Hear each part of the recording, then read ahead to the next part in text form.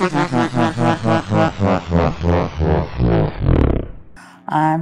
Jen Kanagy, and what do I do for fun?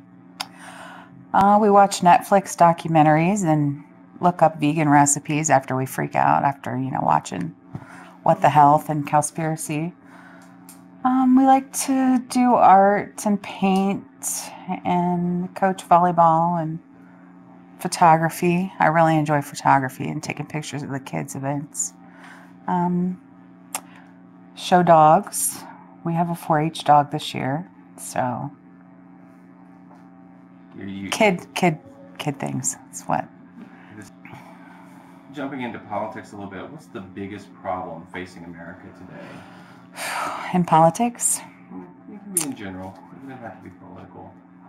Probably big money. Big money in politics is, I think, I think that's a bigger terrorism in the United States than ISIS. The threat of ISIS is right now. And then just the apathy. Just people, they don't care. They don't think it affects them. And then we have, right here in Ohio, we have over 600,000 people that could be kicked off of Medicaid. And those people are going to be affected. I think people just not caring about politics, or they think their vote doesn't count. I think that's a huge threat to politics in America right now, too. People have to get involved and they have to be engaged. What steps do we need to take to reclaim our country? Oh, wow. Getting money out of politics. I think we need to break up the two-party system. I think when you have, and I have to give the Republicans credit because they let the rise of Trump happen. Mm-hmm. The Democrats did not let the rise of Bernie Sanders happen. Right. So I would love to see a party draft Bernie. I don't know if it will happen in my lifetime. Hopefully it'll happen in her lifetime. Mm-hmm. You want to see Sanders? A president-esque like Sanders? Mm-hmm. Why? Because I think he would be good for schooling and stuff like that. For education? Yes, mm-hmm. For sure. Yeah, so. And I think we need to educate parents. And they'll want to be engaged and fight back for their kids and become involved. So why did you decide to run for city council? Well, that probably starts with my initial trip down the rabbit hole. She is a straight A student, very good student, smart. We're very lucky. She loves to read. And she was coming home just having meltdowns on the counter, crying, didn't want to do this homework. So I did some research and I found out about Common Core. Then I found out about who funds that and then who was going to profit off of that and the charter schools. And then I started digging a little bit further into politics. And then Bernie Sanders came along. And then we flew to Madison and I was like, who's this old guy that's like drawing all these young kids? And we heard him speak, and I was just literally in tears. She was standing on a chair, chanting "Feel the Burn" with all these college kids. I mean, it was amazing. And his message was, stand up and get involved. And I've never really thought, oh my God, I just have this burning desire to have to spend every Monday with these other people, half of whom I don't agree with politically. But we left our school district in December. They couldn't pass a levy, and there were kids literally taking notes on a windowsill because they didn't have a desk. And I said, we're not going to go through this. She wants to be a veterinarian. So we are lucky enough to have good jobs to be able to pick up and move. So we did, and we moved to Granville School District. And I thought, oh, maybe I'll run for school board. Maybe I'll get involved because I did run for Licking Heights School Board. So maybe I'll get involved. And actually, we knocked doors over here for Joe Begany, not in our development, but in my ward. When you get kind of down over off the hill, we hit doors where people didn't have glass in their window. They had plastic. And the cars are up on blocks which coincidentally, there was one car up on blocks that had Obama bumper stickers on it. And I thought, whew, if that isn't the definition of neoliberalism, I don't know what is. Because you're feeling like they're poor. Oh, yeah. And they're still supporting Democrats that are supposed to be working for Mm-hmm. them. Yeah. So we have a very interesting demographic in my ward. Over here, I live with judges and attorneys, and then you come down off the hill and you get over into probably, this is a newer, I think they built this in 2000. So probably over in the 40s and 50s when they built those houses, and even back in the 20s, they made electric train cars here in Newark. So they built all these little small type Sears and Roebuck's houses, I guess, I don't know. But those people, I think we read a report where the median salary is like $19,000 for a single male. So it's very different, and we see people that look like they're homeless. I mean, we have panhandlers over here. And I just said, Granville, they get funding, they're a good district, they don't need somebody to stand up and fight. These people over here in Newark need somebody to stand up and fight. So that's why we said, okay, we're going to go for city council.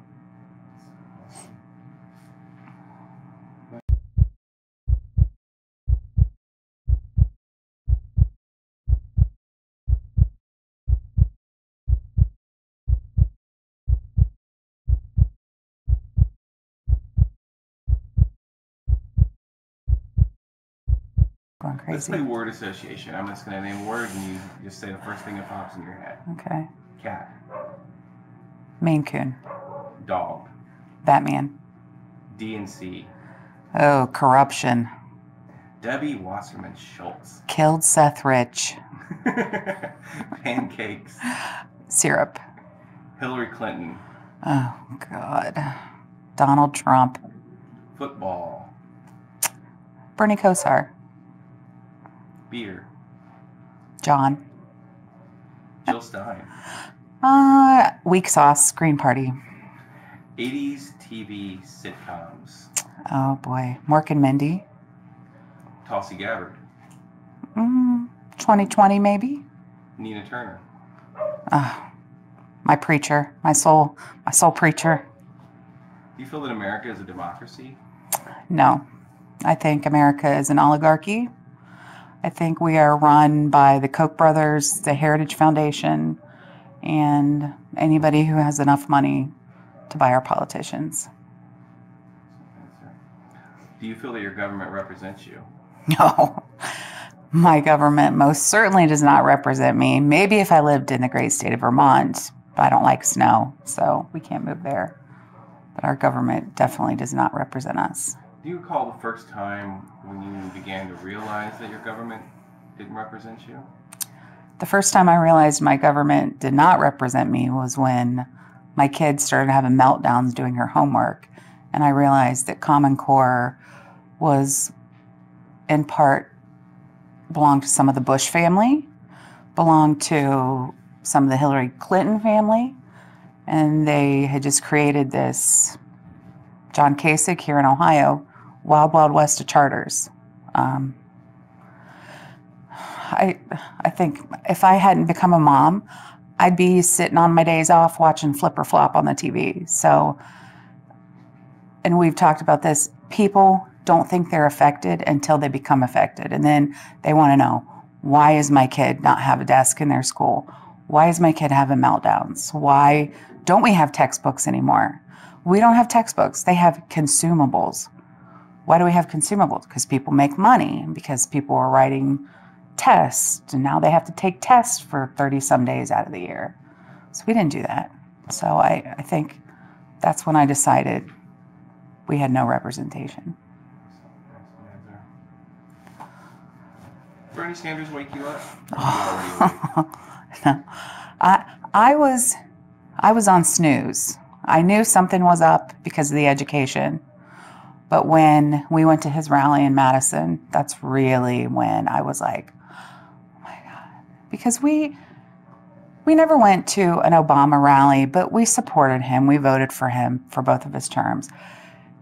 And I look back now knowing what Bernie has taught us. And I think he promised to label the GMOs. He promised to do this. He promised to help with the education. He promised, to punish the bankers and not allow a big short to happen again. And it didn't happen. And I look back at his campaign promises and I'm like, never again. I will go right to the money trail and see who's what. And that will be our purity test. You're woke now, right? We're very woke. Are you woke? Mm-hmm. You're woke more at 12 than I was at 40. Well, I think that's the number one thing that keeps me encouraged. Mm-hmm. My children are white and they see it, and every one Yep. of their friends, they see it. So when I see Bernie Sanders, what are the first things that come to mind? One word answer. First thing that comes to mind, Bernie Sanders. First thing that comes to mind when I hear Bernie Sanders would be integrity, honesty, 50 years of fighting what we want to fight. Just undying dedication and devotion to his constituents. I mean, he stood up against 98 other people and voted no against Russian sanctions. I mean, who has the balls to do that? I mean, literally, somebody who's unbought and uncorrupted. So that's how I feel. Mm-hmm. What are the first words that come to mind when you hear Bernie Sanders? Amazing and awesome. You get so many straight A's that even your adjectives start with A. Mm-hmm. Awesome. And did you do any campaigning for Bernie Sanders? And if so, tell me a little bit about what that was like. We did some campaigning for Bernie. We lived in Pataskala, which was about a 50-minute drive into the Columbus office. But we were there. We helped set up the office. We drove around a U-Haul that we rented to get furniture and get the office set up. Olivia shredded papers and vacuumed about every night. We cooked food. And Kevin O'Keefe I'm sure his diet wasn't grateful, but he was very grateful for the chicken and noodles and the beef and noodles that we took in. We knocked doors. We had a couple little satellites that we launched out of the back of my car. One was in the pouring down rain with Ashley and her family. And Dalton was there. We have quite the Bernie group out here in Licking County that have stayed together. And we have a chat on Facebook. So we kind of, at least every couple of days. And then Daniel Crawford has a progressive group out here. He campaigned. So even a lot of folks out here in the rural part of Ohio, we campaigned, knocked doors. We had a retired Dave. We had a retired Massachusetts House of Representative person come in to Columbus, and we had a really strong group there, and they're still fighting. They kind of branched out into Yes We Can, and they're fighting for seats on city council. But so we kind of all drew in there together, and we've since kind of branched back out and went home. But we had this sitting retired guy come in on a Greyhound bus, no suitcase, not even his medicine. He had to be in his late 70s. He didn't have anywhere to stay. So he kind of went with one group, and they were younger. The girl and he fell and kind of was bleeding, and they knew I was a nurse. So we got Dave for a couple days. Dalton took him for the first night because I had workers, Bernie's data people up in our bonus room. But we took Dave, and we spent a couple days with him. He was pretty amazing. He was door knocking. He peed on somebody's pine tree. I'm like, Dave, you cannot. Dude, you'll get arrested in Ohio for that. You can't be peeing on somebody's tree. But that was probably the most fun couple of months, really. And we have just made friends that we're still friends with today. Awesome. And Tell me about the satellites What were these? Like we would get packets from the office. Mm-hmm. So I wanted to make my house a satellite office. Okay. That didn't really work out because people were more east even. Mm-hmm. And we tried spending some time at the Democratic office here because our actual county they have an office right down the road here. That didn't work out. People they felt like it was too, I don't want to say unwelcoming because our county chair was great. She gave us a space. You know, she didn't charge us anything. She said, anytime you want to come here and meet, you can have these days. But people just didn't feel like they were welcome. There was just like an unspoken vibe. And we felt it again at the convention. So my car became a satellite. So we just had clipboards and packets and met people. Awesome. And the turf wasn't great. If the turf wasn't great, I went home and recut it. And then we redid the turf.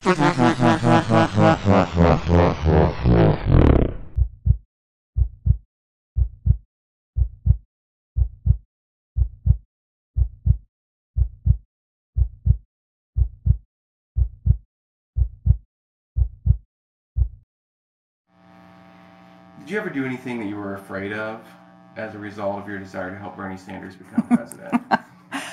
Oh my goodness. About everything I did. Knocking on strangers' doors, giving a speech in front of a bunch of people to become a delegate, going to the convention. That was insane. I fly by myself all the time. That wasn't a big deal, but to have to get somewhere and get credentials, and it was all so official. And if you weren't here by this time, you didn't get in and you couldn't vote. And it was very panic-inducing most times. But just about everything, running for office, all of it, learning how to run for office. And the most awful thing is asking for money. That's just terrifying because you're asking someone, do you believe in me? And then give me the dollars to prove it. And it's awful. Yeah. I mean, I just think you should be able to get up against your opponent on a stage, have the town come, have my ward come, hear us both talk, and then you go vote. That's what I think. Kind of like they did with the delegates. Right. So, but that's not how it works. Free and fair elections. It would be incredible. How did Bernie Sanders change the nature of your activism? Oh, well, with Obama, we were couch warriors. And I don't even know if we were on social media at that point. And I still don't Twitter. I know I should probably do more, but Bernie has changed everything about my activism, at getting involved, going to meetings, hitting doors. I did nothing before. We didn't go to marches. We didn't do any of that. Now we donate to Nancy Pelosi's Challenger. That's where my $27 goes that month. David Jaffe? Yeah. He got $27. The guy running against Ted Cruz, he got $27 one month. So I take my Bernie money, and each month I decide what progressive cause do we want to help. So very cool. If Sanders runs in 2020, does he win? I think he beats Trump, hands down.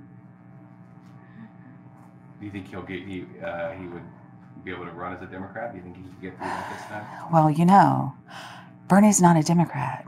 Bernie's not this. Bernie's not that. I think if the DNC would truly, those people,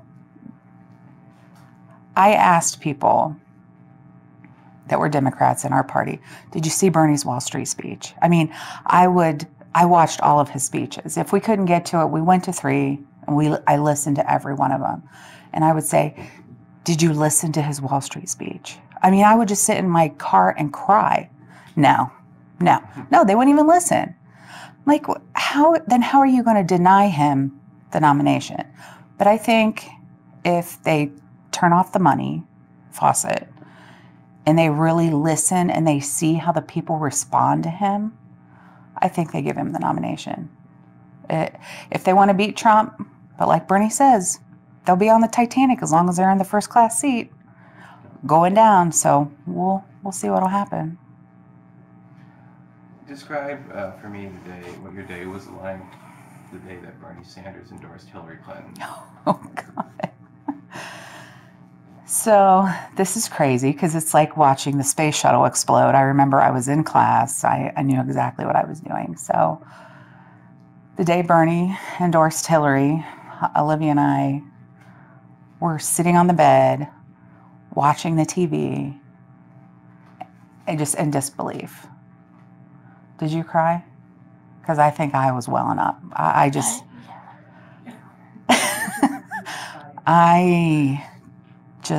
that was just like a knife right through the gut. Not like do it through the heart so it'll be faster, but it was just like, it was not good. Did you understand why he was doing it? Oh yeah. He probably more quickly than other people. I mean, I knew he didn't want to be the Ralph Nader. They would have fricasseed him. And they still are. I mean, I just saw one of my friends on Facebook posted something under, I didn't even know Hillary had a Facebook page, okay. But she has this Facebook page. It's just she posted about the what happened.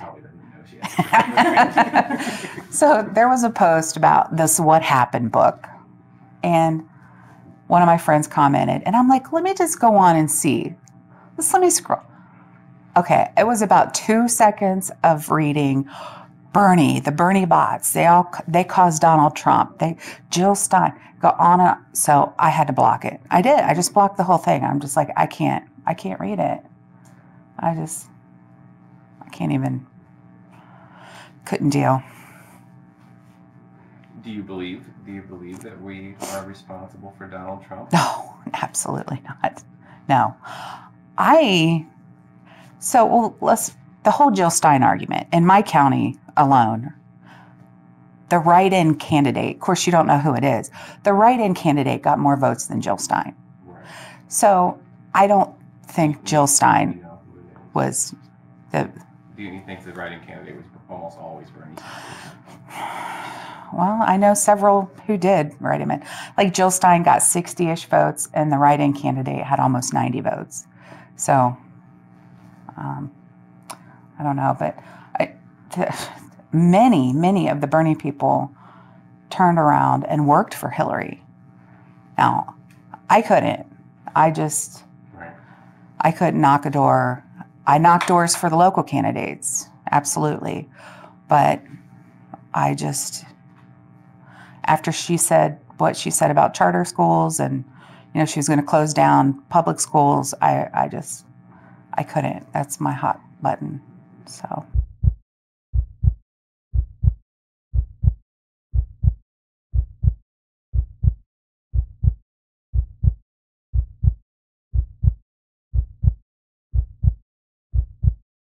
When you think about politics in America right now, are you angry, sad, encouraged, inspired?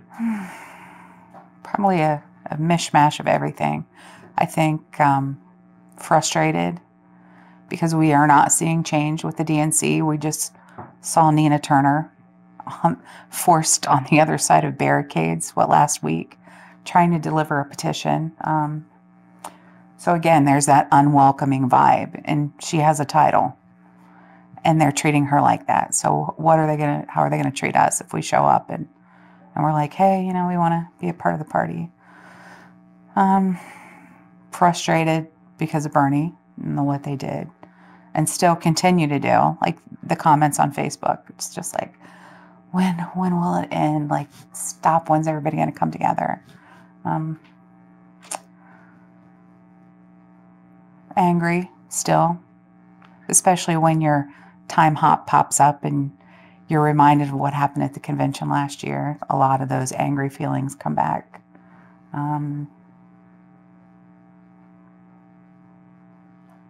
Hopefully encouraged, because so many of us are stepping up to run.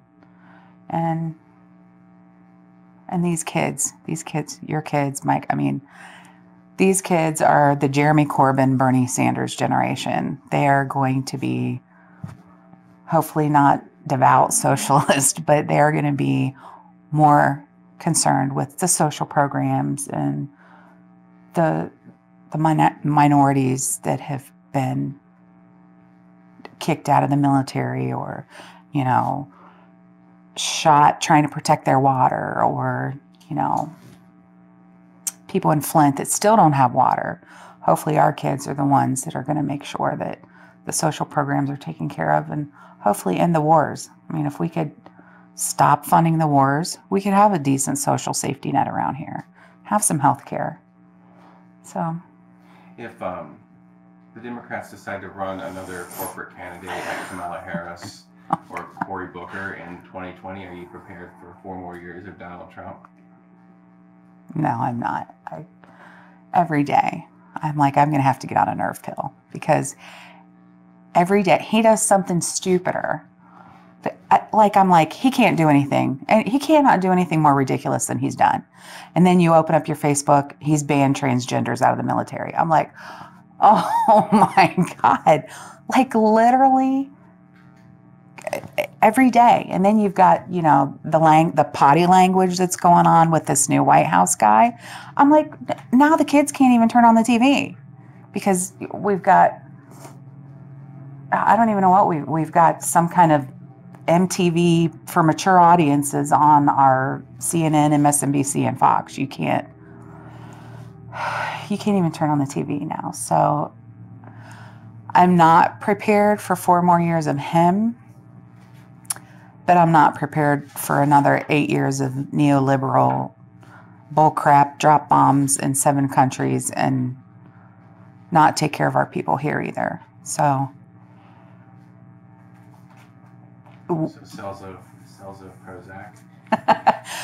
Well, or Jeremy Corbyn gets elected, I'm like, they're going to need some dialysis nurses over there because he's going to fund their national health care. Whoop. The hardest part would be to get the dogs in there, I think. But I look at this country and just think, oh my God, what are we leaving for our kids? And my grandma, she's like 89 now. And she had a Hillary sticker on her door.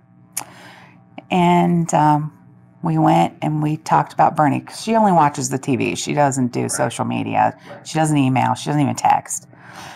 So we started talking to her about Bernie, and Olivia got her talking about Bernie. And so she scraped off her Hillary sticker and put the Bernie sticker up. And she said, Jen, he's like FDR. She's like, these are the same, this is how we got out of the Great Depression. And so I think my family has always instilled, even if you are the first to graduate from college out of your family and you get a good career and you settle down with somebody who has a great career, you don't just go buy a big house up on a hill. You have to keep giving back because we're the ones who give a shit about the people at the bottom of the hill. And we're the ones who can reach back and give them a hand and raise them up. And I hate that whole bootstraps thing. I'm like, if somebody can't even afford a pair of boots, how are they going to pull up their bootstraps? So there's a little poverty think tank here that are doing great things. And I just think it's important for me to say, yeah, I am the first person that graduated from college. And yeah, I have a good career. But I'm going to take some of that money and I'm going to give back. And we're going to help less fortunate people. And hopefully she gets through college. And then she reaches back and helps those people up. So she's got a good start.